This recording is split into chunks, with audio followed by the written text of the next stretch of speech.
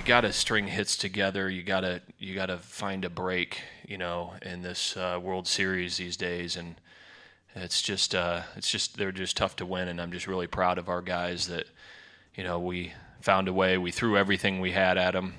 Howard and Mayberry and Lewicki. I felt that this game, the 1-0 game, to go 2-0 is really, really important. And it gives you an extra day's rest. You don't have to play again until Friday, and obviously you got the upper hand. So, but I know the two teams still in our bracket, they're not going to go away. But just really proud of our club. They've grinded all year, and today was another great example of that.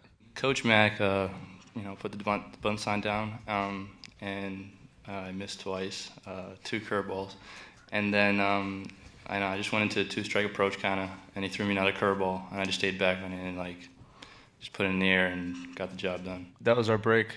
We'd been battling for the 6 innings after the 9th inning, and for Irving to get a ball over the left fielder's head, we knew we had to take advantage of that. So kind of all our approaches kind of changed at that split second, and we knew we had to execute and get the job done for the team. Extra inning game, my goal was just to go out there, attack the first guy. I knew if I did that their chances of scoring will definitely go down. So I was definitely focused on that first guy. But that was a lot of adrenaline run. I think everybody was running off adrenaline by the end of the game. I can't speak for these guys, but they were into it, and they were, like I said, just trying to find a way. You look at the pitching on both sides that was being thrown out there.